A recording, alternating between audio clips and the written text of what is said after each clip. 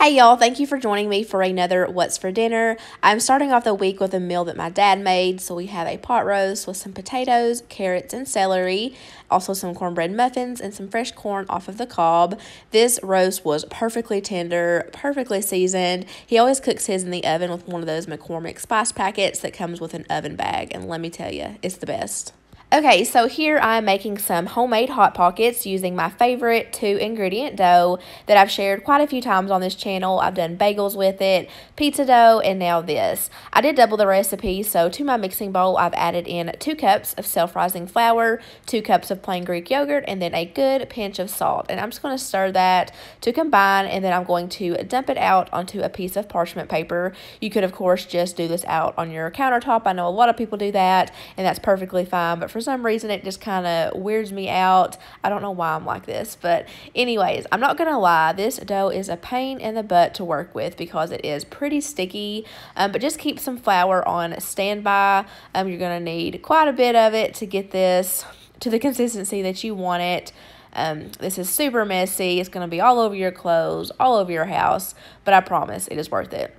So I'm just going to keep folding it and kneading it until it is workable. I am going to be making 4 of these Hot Pockets. So I'm going to need 8 little sections of this dough rolled out into like a rectangle. And so of course, flour your surface really well. Also flour your rolling pin really well.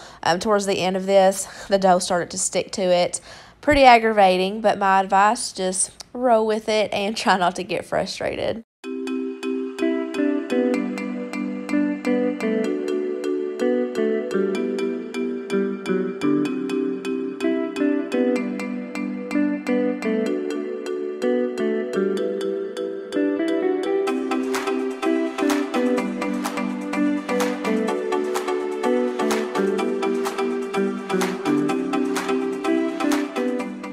Now it is time to assemble these. What I'm using for ours is some pepperoni and some salami, as well as some Monterey Jack cheese. There is so many different variations that you could do with these, and I plan on trying several different ones in the near future.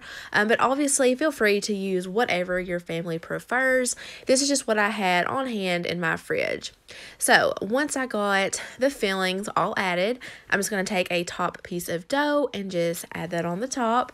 And I'm just folding over the sides, pinching it all together to make sure that everything is all sealed up so that when it goes to cook, all that cheese is not going to come oozing out. So I am going to cook these in my air fryer. I'm just spraying my basket with some olive oil spray, and I've also made a little egg wash, just 1 egg beaten with a little bit of water, and I am just brushing that onto it, adding it to my air fryer, and doing the same thing to the other side.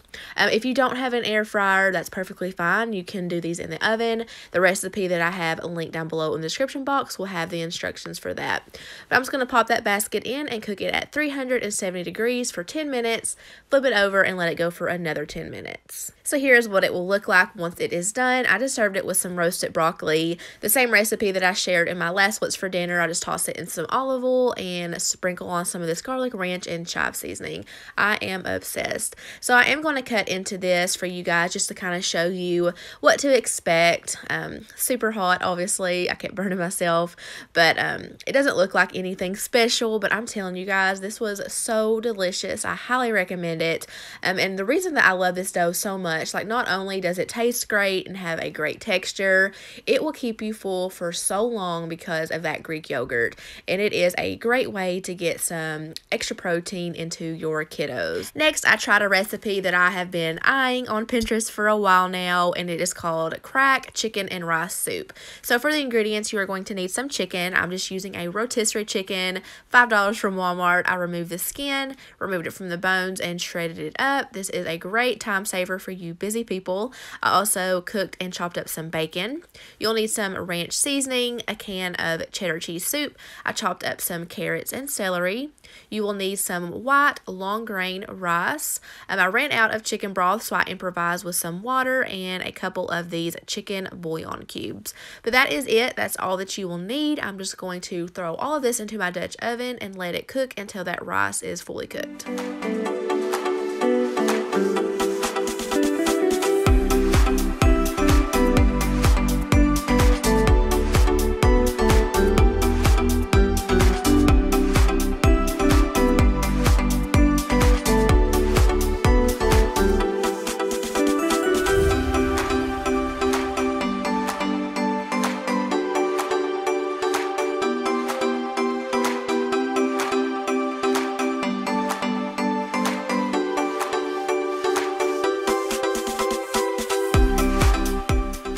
just took about 30 to 35 minutes to get those veggies tender and to get the rice fully cooked, but it was a winner chicken dinner. So good. My kids absolutely love this. They both asked for seconds. I just topped my bowl with a little bit of parsley, but the leftovers were just as good, and they thickened up a lot, so I feel like you could even like throw it in a casserole dish, maybe top it with some cheese, and pop it in the oven, and that would be a great way to use up these leftovers. Next, I am making some barbecue ribs. So I just have a family pack of the boneless pork country style ribs, and I am just placing those into the bottom of my crock pot. And then I'm going to season these up. I'm using some garlic sea salt. I'm generously sprinkling that on, followed by some black pepper. And then I decided to add in a little bit of smoked paprika just for a little extra something. And then I'm going to take some Dr. Pepper and just pour that over the top until they are almost covered. And then I'm going to place my lid on and cook these on low. I did start these before I went to work. They should really only cook for about 7 hours, but by the time I got home, these cooked for more like 10 to 11 hours. And then I had to turn off the crock pot, and it was a few hours before I had the time to finish these off in the oven. But now I'm just taking 2 forks and carefully removing those to a wire rack that has been placed over a foil-lined cookie sheet. For the barbecue sauce, the one that I'm using is this Peach Whiskey one by the Pioneer Woman. That's the only one that I had on hand. And I'm just taking a spoon and spreading that over top of each rib. You could, of course, use a brush to spread these on better. That's normally what I do, but honestly, mine was dirty and I didn't feel like washing it. So here we are. So I'm just spreading that out, and that's going to go in my oven at 400 degrees for about 10 minutes. You're supposed to take them out, flip them over, put more sauce on, and let it go for another 10 minutes, but I just skipped that step. To go along with these, I also made my favorite version of mashed potatoes. These are like the restaurant style garlic parmesan ones. So I just have some red potatoes that I left the skins on. I cooked those until they were tender and then drained the water. Added them to a mixing bowl and then seasoned them with some salt, black pepper, and some garlic powder. I also tossed in some butter, followed by a splash of milk, and I also use some sour cream. Then I'm going to whip out a block of Parmesan cheese, and I'm just going to grate that over the top. Use as little or as much as you want. I won't judge if you have a cheese mountain. But then I'm just going to whip out my electric mixer and whip those until they get to the consistency that we like. And here we are. These are amazing. You guys have to try these if you haven't before. They are delicious. I was pretty disappointed in these ribs. I've tried this recipe before and loved it, but as you could probably guess, they were overcooked, so they dried out. And I wasn't crazy about that barbecue sauce on these. I should have just stuck to some Sweet Baby Ray's. So yeah, there's that.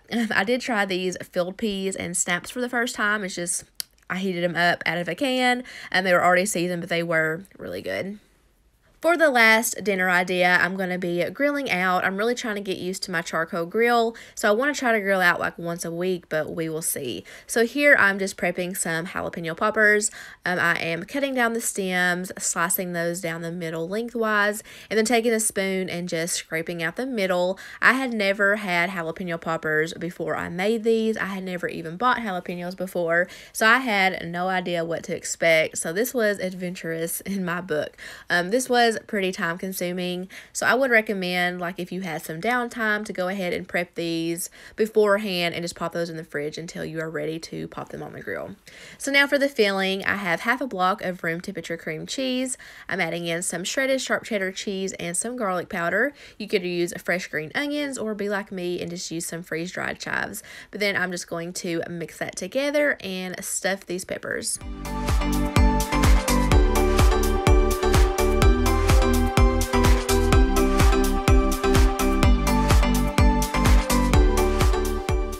And I'm not stopping there. I am going to be wrapping these in some bacon, so I just use 1 piece of bacon per jalapeno pepper. You do want to make sure that that cheese is fully covered so that when you go to grill them, the cheese doesn't all fall out.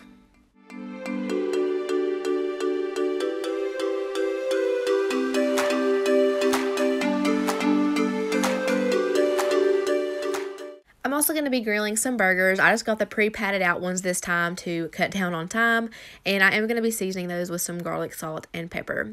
So I just need to start a cooking at night series because it is always dark outside by the time I get around to this.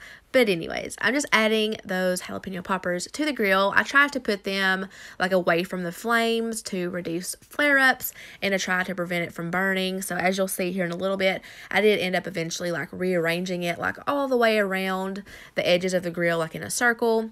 But I did cook these for about 10 minutes. When my 10-minute timer went off, that's when I added the burgers to the grill. So I had already seasoned one side and I placed those seasoned side down, and then I just seasoned the other side. And when I was done with that, that's when I flipped over all of these jalapeno poppers so that the other side could get crispy. And I believe I had to let those cook with the lid on, of course, for about 15 to 20 more minutes to get the bacon to the way that we like it.